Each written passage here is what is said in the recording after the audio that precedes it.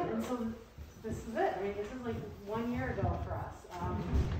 So thank you for being back here for our, I don't want to quite call it like post-COVID, because I know we're not quite there, but we're almost post-COVID, back into the swing of things. You know, our organization started at the end of a pandemic, and we're right about there now again as we go into our second century. So we could not, I know we would not be here if it wasn't for you guys participating, showing up, offering to help. So thank you to all of you, because really it would have been a really, really tough year for me personally and artistically and here at the Art League. So thank you. And I want to just say a couple things before we go on to what you're really here for. There's over 50 pieces in the show, which I think 45 of them were dropped off at 3 o'clock on Saturday with 1 hour to go before drop-off closed. So Jeff hung this show in about a day and a half.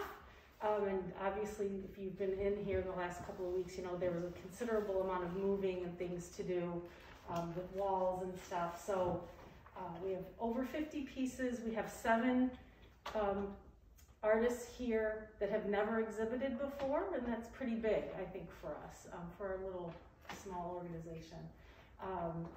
And those 7 new artists are also not members. So if you know who they are, I'm gonna rope them in. They're gonna be part of our little group here.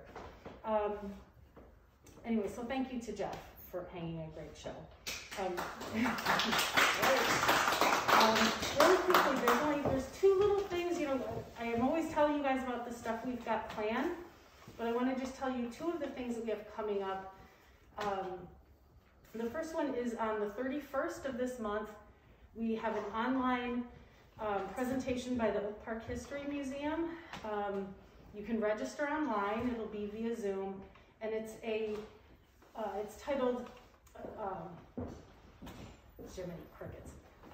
It is titled A Century of Culture, and it's about the history of Oak Park, but it ties into the history of the Art League and what was going on culturally and artistically in the city of Chicago. We have a lot of roots here, people that were here in Oak Park and working downtown as well in the city. So tune into that.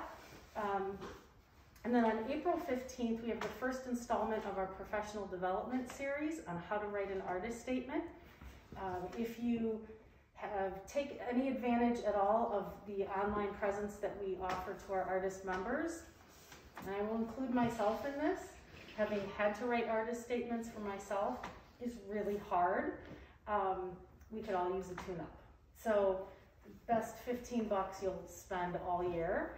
Tune into that, participate, and then we're going to be following that up with another presentation in May on how to use social media platforms to grow your your art business. So keep an eye out for that as well. So since none of you came here to listen to me tonight, I'd like to introduce Danny Floyd, who is an artist, a researcher, a curator, and an educator.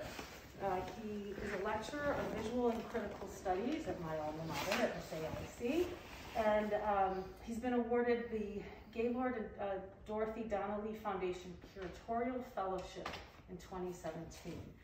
He's also judged a number of other shows around the Chicago area and has a strong artistic practice of his own. So, thank you. Without further ado. Hi. It's really great to be here. This is the first time I've talked to a group of people this big that wasn't over Zoom. So I feel weird. So if I seem weird, I am weird. So sorry.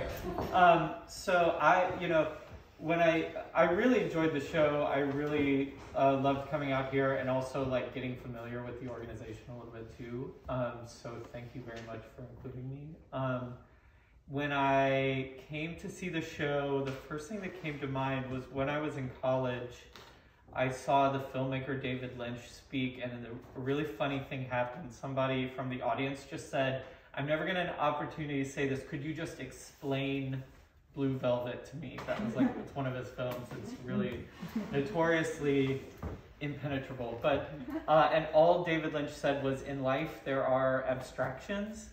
And so I was thinking a lot about how abstractions are part of our daily life.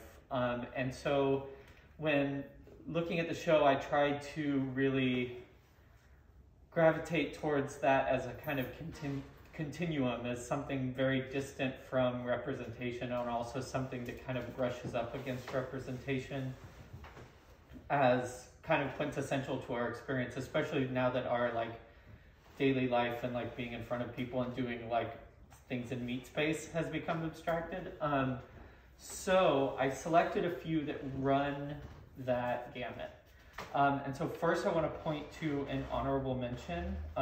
This by Michael Ireland, this Blue.Period. I love how incredibly direct the materiality is, and yet still rendering something that kind of eludes representation, and yet we still find a three-dimensional aspect to it, which we can relate to in real space. So I think that is on that kind of continuum that I was talking about. So I really love this piece. And then if we all want to like move a little bit, but not get more than or less than 6 feet close to each other.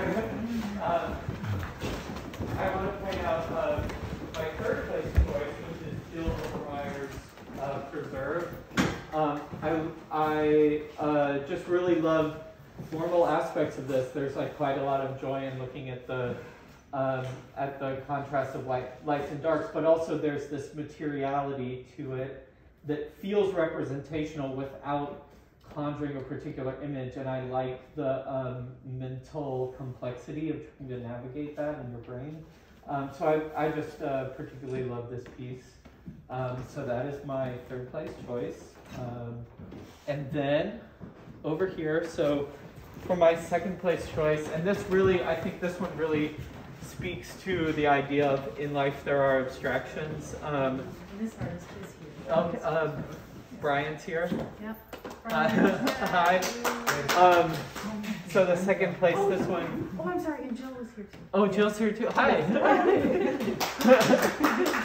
Was Michael here? No, Michael. No, Michael's okay. not here. Nice to meet you both. So yeah, in this piece I was also thinking about how sort of moments of the exterior life and the kind of patterns and shapes that emerge have their own abstract quality, but now that we're even more distanced from them, perhaps they're even more so. And yeah, I love the brush handling and the paint handling on a formal level. I quite enjoy it. So finally, first place, if we can come over here. Sorry, this is the most I've moved all day. I've been on Zoom meetings, so I'm like having fun with it. So Janice, Elkins, the losing dice were tossed. Something about, like, as I moved through the show, I couldn't stop thinking about this painting. There's, I like that there's a real sparse quality to it, and yet it's very, very worked. And to me, that like puts me in my body. It gives me a very real experience of abstraction.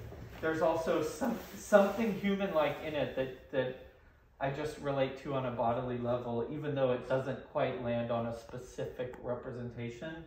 I like that complicated experience of seeing the piece. So that's what I got.